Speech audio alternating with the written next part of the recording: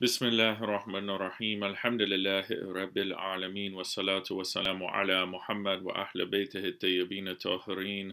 Allahumma salli ala Muhammadin wa ali Muhammad wa ajjal farajahum. We are on responsibility number 36 from the book The Last Luminary and Ways to Delve into the Light by Sayyid, Ridha, Husayni, Mutlaq. Responsibility 36 is similar to the responsibility 35. It's showing humility and humbleness. This is part 2 to that chapter. So responsibility 36, he says a true believer's entire presence must show humility to the 12th Imam. By this we mean that his body must be in the service of and ready to carry out the commands of the Imam.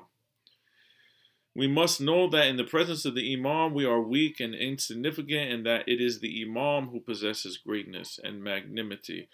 In addition, we must follow the Imam by our actions and our heart.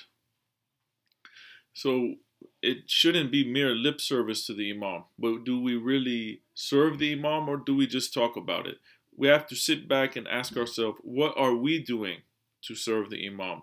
What are we doing in his cause? What projects are we working on? What books are we translating? What da'wah efforts are we doing, propagating Islam? What are we doing in our own life and our own households? Allah subhanahu wa ta'ala said, save your family from the hellfire. So we have to work on ourselves. We have to work on others around us. Most importantly is to work on ourselves. And we have to ask, what are we doing for the Imam?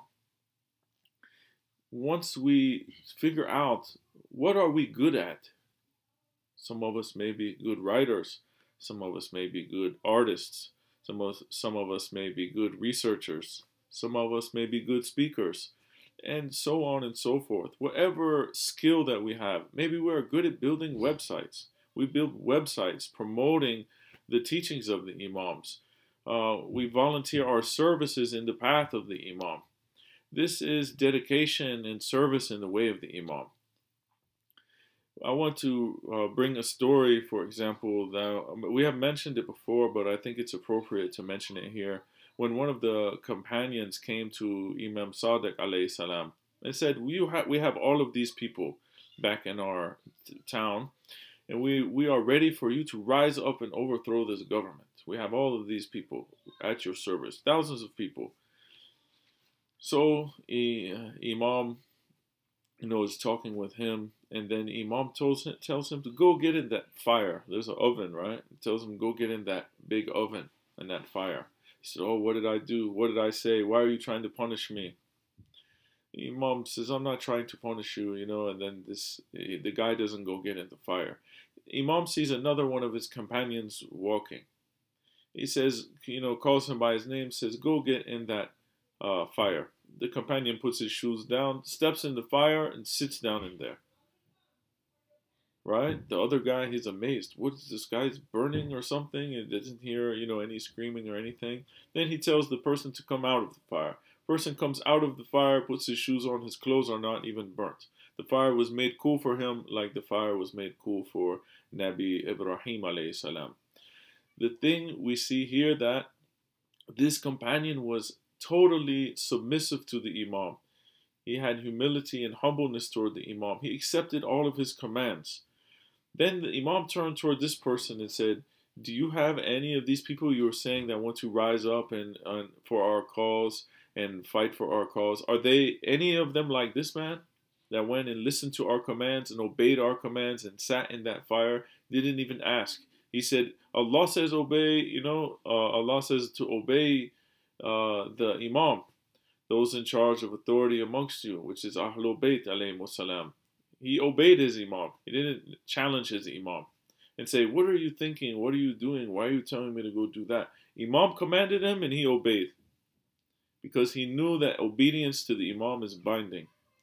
And this other companion who wanted to do the revolution, he said, no, we do not have even a single person like this. And then the Imam told him, we know best when to rise and when to sit. So we have to ask ourselves, are we just saying that we are supporting the Imam Or what are we doing in our actions for the Imam? This is important.